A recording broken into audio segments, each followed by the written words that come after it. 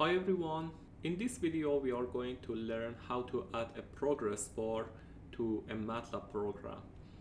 There are many situations that our MATLAB code may run for a long time, like several hours or several days, and we would like to check the progress of our program. So adding a progress bar to our code might be very helpful.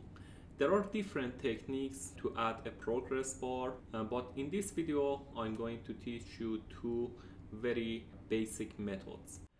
The first technique that I'm going to explain is by using the print statement. It is a very simple method but also very efficient. I'm going to explain this technique with an example. In this case, I'm going to generate a list, loop through the items in the list and check the progress. So let's make some initialization. Now I create a list of some items. Now I'm going to add a loop to the program. So I would say for I equal to 1 to size of my list, print the item. In this case I'm using fprintf, and let's simply print the item at each step and then move to the next line. So it should be a stocks I, and then I'm going to add a pause to this for loop. Now if I run the program, you see that I get the progress of my program. But as you see, at each step of our loop, we get a new line, which is not what we want. Now I'm going to show you how to fix this problem.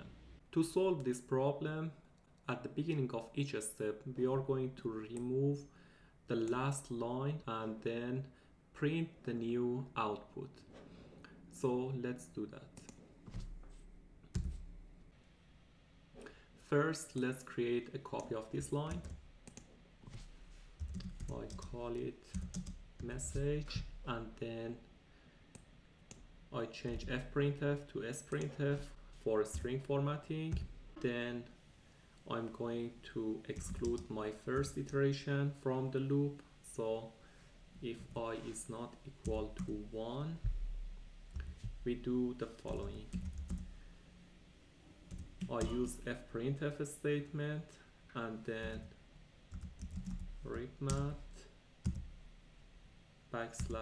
\b and then repeat it one row and length of my message, then close the if statement. I believe I'm missing one parenthesis here, and here I just print the message. What happens here,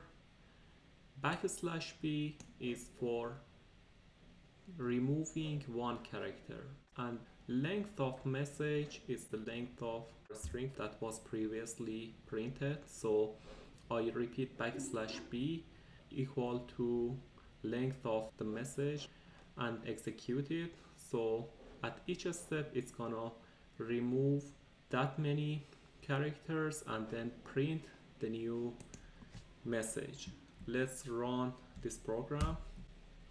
As you see, we just get one line and we can see the progress. We can also add some more string formatting here to make the output nicer. So let me do that. I would like to say in progress and then show the step number out of total step numbers and show the string. Step number should be I and total number of steps is equal to, and let's run this. As you see, I get a very nice output, and the advantage of the method that I showed you is that if you have something printed before the loop, you are not going to miss those outputs. So let me show you an example. Let's print something here. Now if I run the code, you see that we are not going to lose anything before the for loop. There is also another method to add a progress bar to our code. In this method, we can simply use the waitbar function, which is available in MATLAB. If you look at the MATLAB document, you see description of this method and some examples. So for my next example, I'm going to use this method.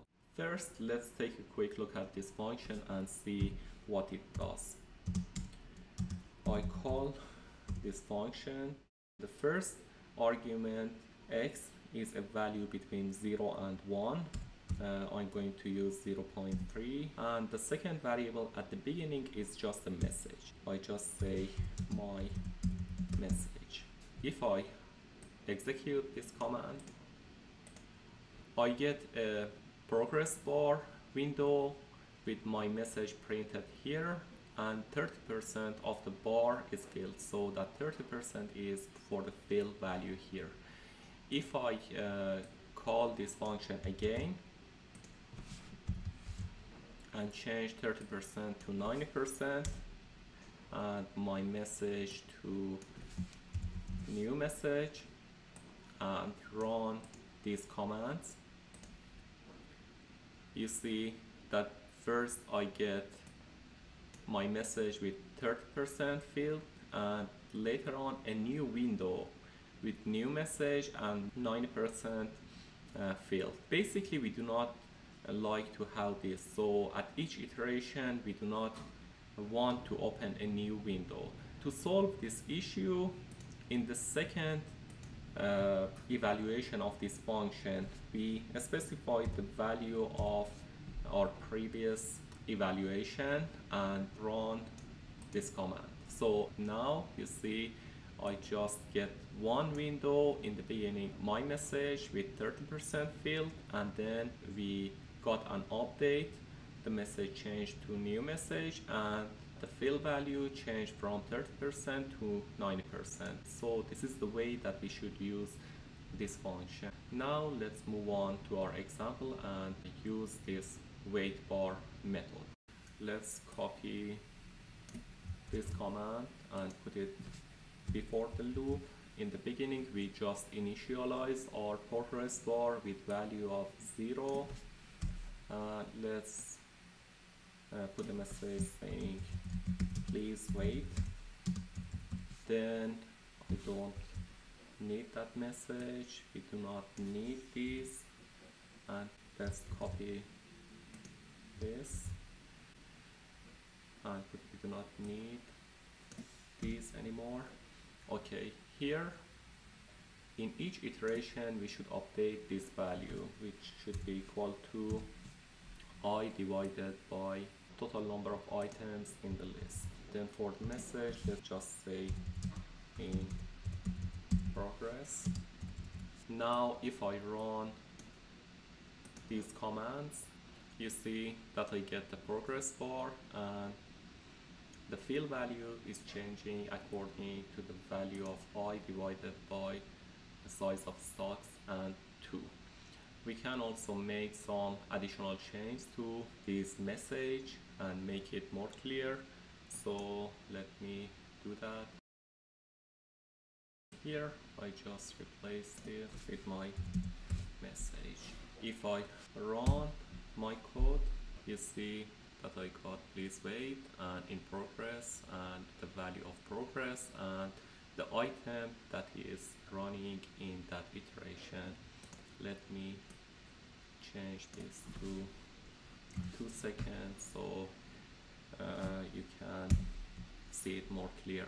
So in the beginning we get 0, please wait, 20%, 40%, 60, 80, and so on. And this is the way that we can use the wait bar, and I believe it's very easy to use as well. So with that being said, we are at the end of this tutorial. I hope that you enjoyed this video and hope to see you in my future videos. And Thank you for watching.